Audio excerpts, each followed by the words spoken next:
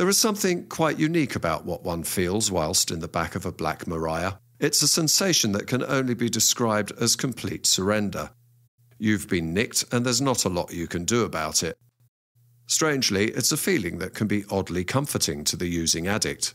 For at that moment, the addict is truly beaten and forced to desist chasing that which addicts chase, that which casts its spell upon every addict, that which is often referred to merely as it. At last there's nothing to pursue. You are truly powerless. You are truly in the now. The plan is, there is no plan. The plan is, you're fucked. I stared down at the wooden ridges of the van's murky grey-blue floorboard and felt somehow reassured. It was almost as though, albeit subconsciously, I knew I couldn't carry on like this. The game was up. Maybe somewhere at some point in the future, redemption would avail itself of a hopeless case like me.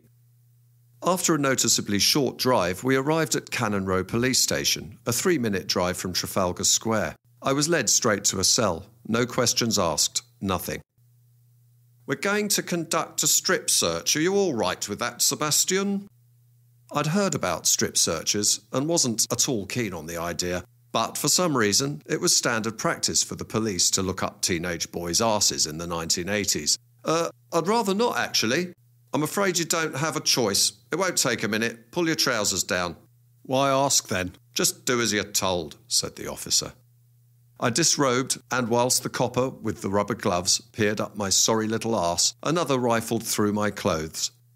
It was all very quick and clinical, although humiliating, not what I'd term sexually abusive. Fortunately, apart from the emergency spliff under my futon at home, I'd polished off all my drugs hours ago, so all they'd found was an empty bottle of Stolichnaya. Not up my arse, obviously.